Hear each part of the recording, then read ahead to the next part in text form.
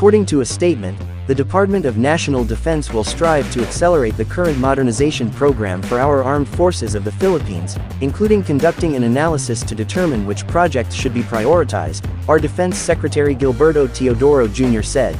In an interview, Teodoro asserted that the review is currently at a critical point because if it lasts, it is more likely that the price of the equipment and platforms that the AFP is looking for will increase, which in our opinion is a very good move. Our DND further told Secretary the slower they finish their review of the purchase of equipment and assets, the more expensive the equipment for the armed forces, he added.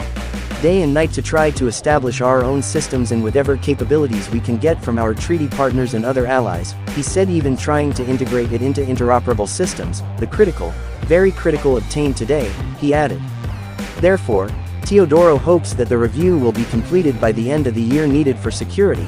The Secretary of National Defense also ordered, not just the rehorizonting of our modernization program but to look really into our strategy of defense of our country. So now we are looking at the change in our strategic direction when it comes to the defense of the archipelago, because our modernization program also depends on the change of our strategy, he said. Our leader also said, of Armed Forces of the Philippines, which is Romeo Bronner, that the AFP is committed to defense covering 9 features, occupied by the Philippines. According to the Asia Maritime Transparency Initiative, the Philippines occupies a total of 9 features in the Spratly Islands. It said that the 2 island, it is said, boasts of the Philippines' only airstrip in the Spratlys. As our DND secretary said that procurement should really be accelerated in our AFP, we should agree, because we don't know if what steps will China take, especially with their aggressive movement in the West Philippine Sea.